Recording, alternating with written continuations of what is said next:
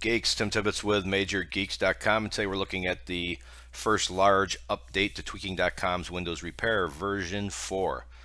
As you can see, there's a few different things here, additional tabs, a new start screen where you can jump right to the repairs if you don't want to do these optional steps, and a very important reminder right here to reboot to safe mode. Please do that.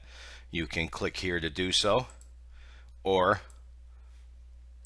you can restart your computer, hold down the F8 key, and choose safe mode with networking.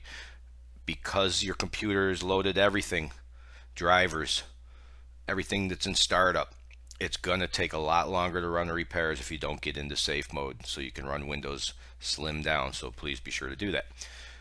The other steps is explained a little bit, and you'll notice right here there's a help file. You can open the help file and it jumps right to where you are at every point. So if you don't understand the proper power reset, take a minute and read it. I'm not going to lie to you, I've yet to ever run any of these steps, but for safety, he wants you to take a look at these. Once again, just hit help at any point, check file system, and it explains how it could affect you and your step 4. Once you get past step 4, you have your backup. Always back up, only takes a second.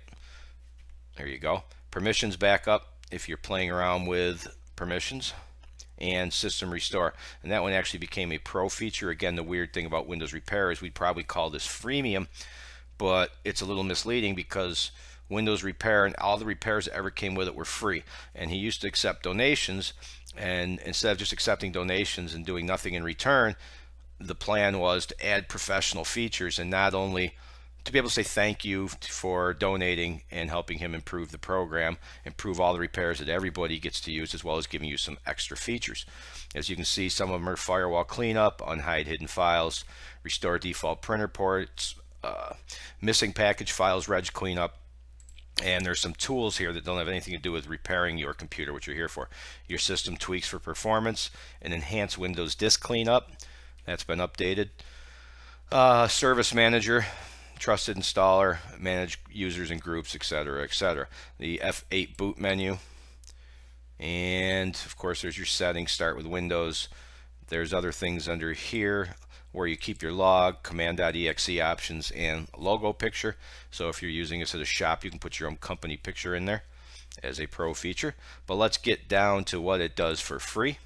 Here is the new screen you will come to if you jump to repairs or go through the optional steps.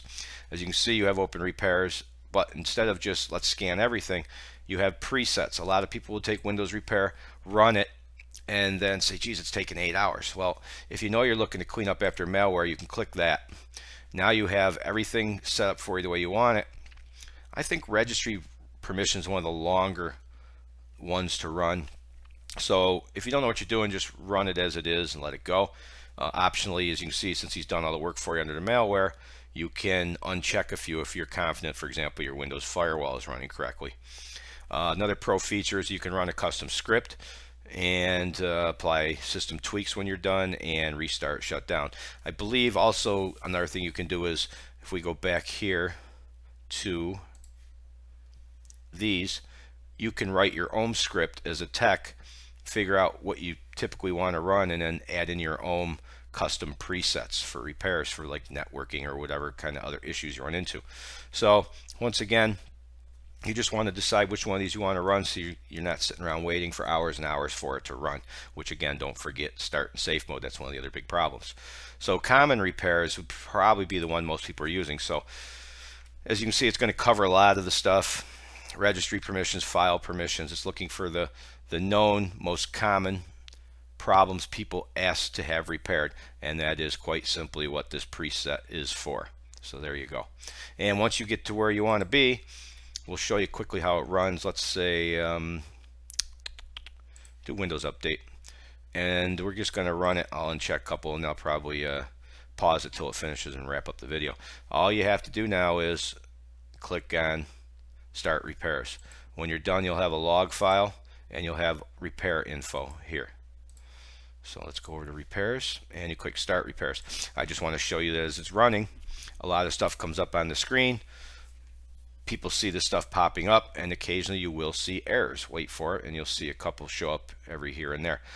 The errors are not errors.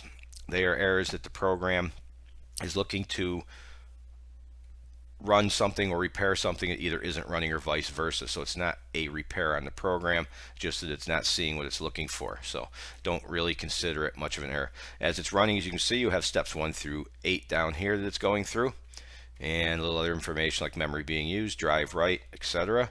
CPU usage, as you can see, the Windows Repair is going to go to town, use every little bit it can to get this done as quickly as possible. So we are job 1 of 8, 99%. So it's moving right along. We'll give it a second here and pop back in. And just to jump back in again real quickly, I don't know if you caught it or not, if I stopped it, a little window popped up over here, said Windows Firewall is disabled, etc., etc. Don't touch those windows. Don't touch these windows. Matter of fact, while this is running, you're better off walking away. Do not be concerned about little things popping up here. Let it do its thing, just because some people get a little paranoid about it.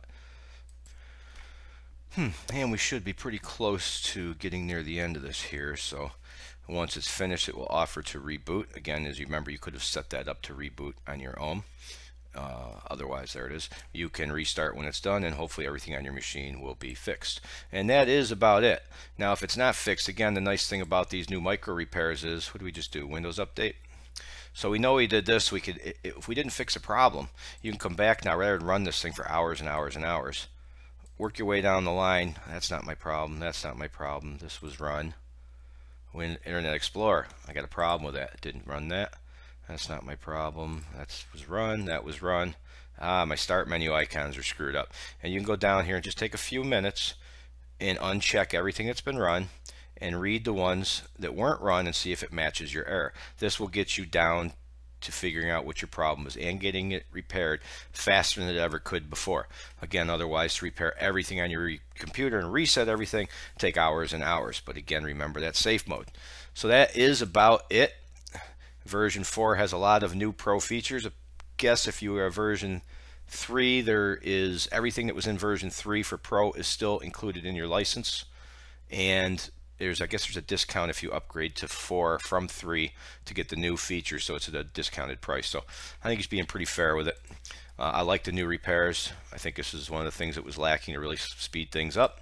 And that about covers everything. I hope I was able to help you. We thank you as always for watching. I'll put a download link below to download Windows Repair, and hopefully we'll see you next time.